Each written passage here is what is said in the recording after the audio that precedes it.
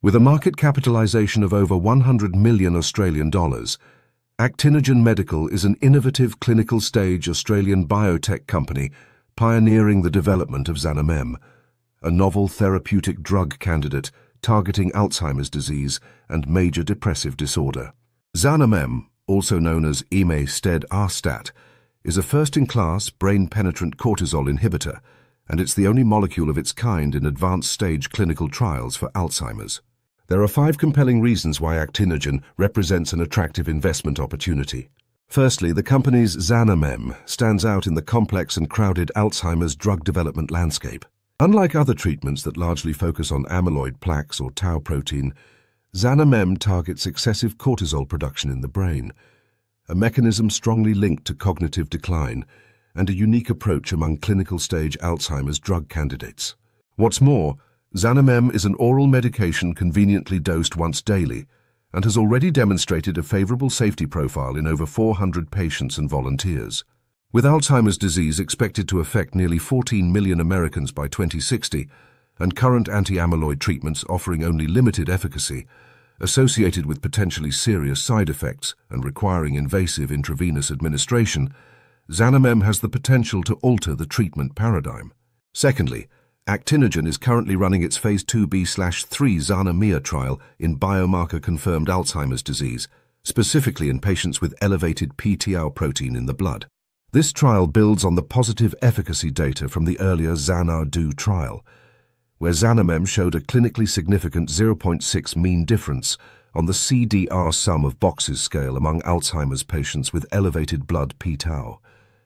This represents a 60% relative reduction in disease progression.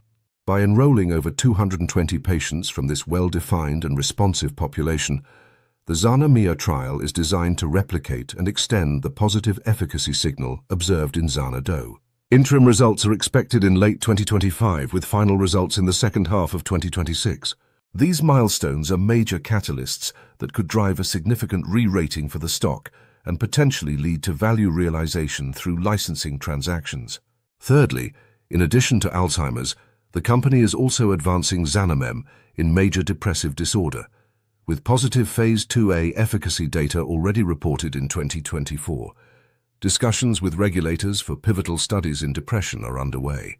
XanaMIA could also have utility in other neuropsychiatric conditions like Fragile X syndrome and bipolar disorder. Altogether, these neuropsychiatric indications all expand the drug's potential.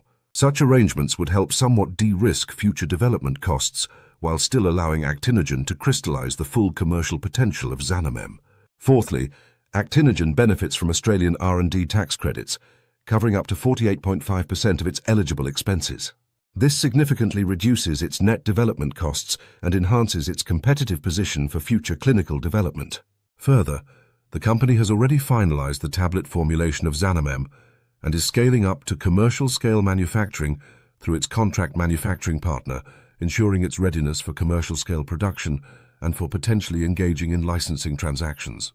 Finally, Actinogen's multifunctional and experienced leadership team and board have successfully taken and advanced new products from early-stage development towards regulatory approval and market preparations, launch or company sale or exit. As a development stage company, Actinogen will likely need additional capital to fund XanaMIA's future development, particularly for a second Phase 3 study in Alzheimer's. The company has mitigated this risk somewhat, as it expects its cash position to be sufficient to complete the XanaMIA trial. Moreover, the company and its management team have consistently succeeded in seeking and completing capital raises while consistently maintaining a robust cash runway. Actinogen may also seek non-dilutive funding activities, including licensing, partnerships, and/or additional funding from government agencies and patient advocacy groups. In conclusion, Actinogen has an accomplished management team and presents a high-potential investment opportunity in the biotech space in diseases where there is significant unmet medical need. With its unique approach to Alzheimer's and depression, encouraging clinical progress to date, and a balance sheet to support it beyond substantive catalysts, Actinogen should be on your radar if you're looking for exposure to cutting-edge plays in neurology.